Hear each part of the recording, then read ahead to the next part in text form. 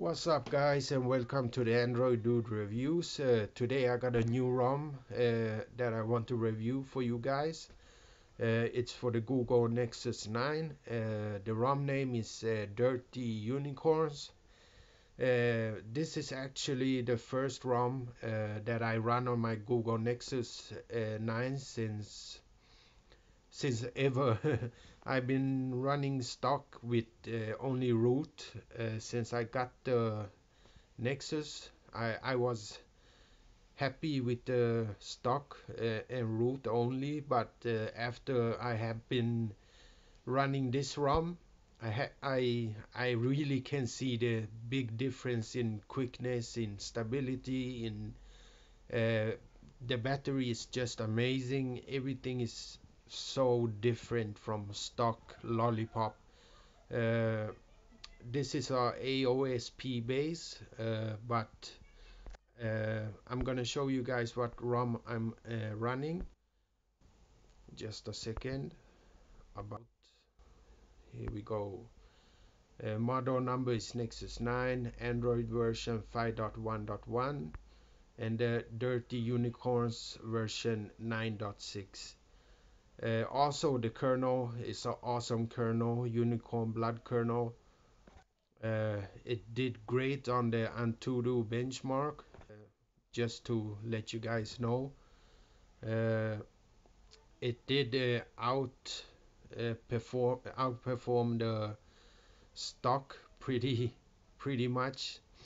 So, but anyways, it's the feel to the ROM, it's the quickness, the everything is different. So I'm not going back to stock again. That's a promise.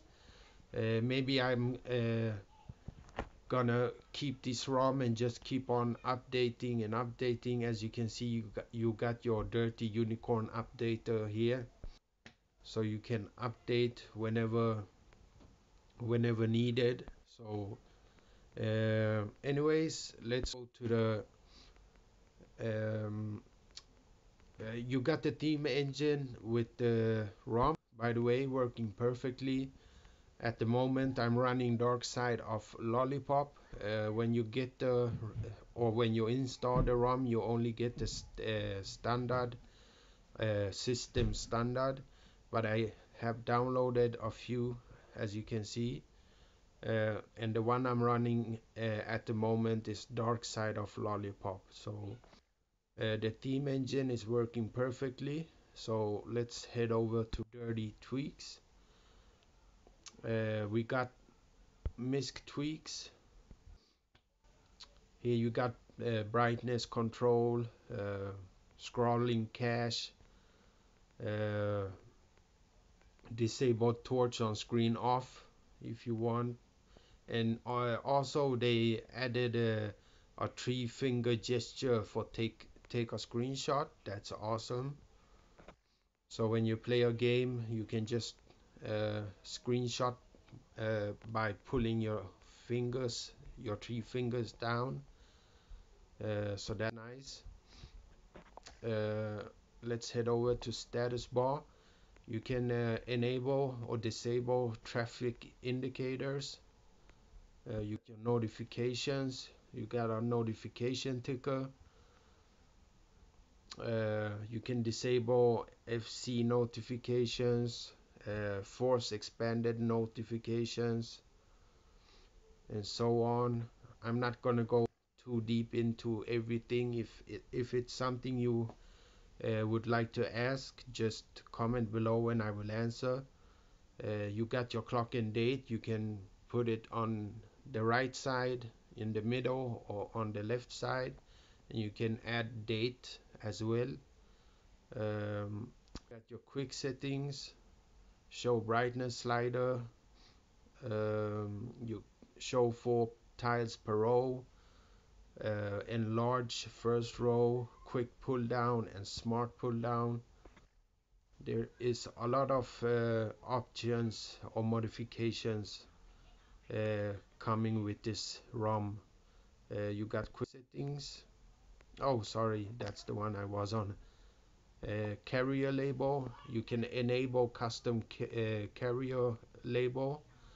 You can have your custom carrier label, and also you can change color on the label, and also you can activate the dirty unicorns logo. If you look up to the left upper corner, if I press this one, the unicorn will show up. That's something neat. And you got your lock screen. You can add lock screen shortcuts. You can change lock screen wallpapers. You got weather settings. Here you can change a lot of weather settings, like condition icon and text color, icon color, and so on. And what do we got more? App shortcuts. You can add app shortcuts if you want. Navigation. You got buttons. You can here you got your volume rocker wake. Pressing the volume keys will wake your device, but it will override your playback control.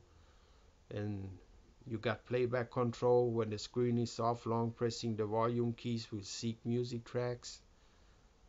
And then you got reorient, swap volume buttons when the screen is rotated.